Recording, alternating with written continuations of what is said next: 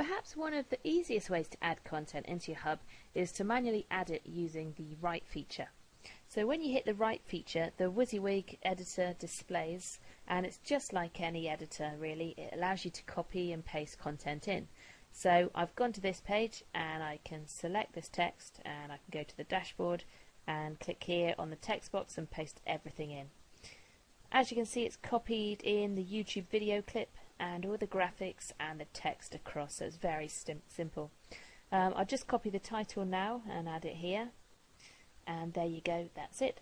So once you're done, at the bottom you can add the article and carry on to the next one.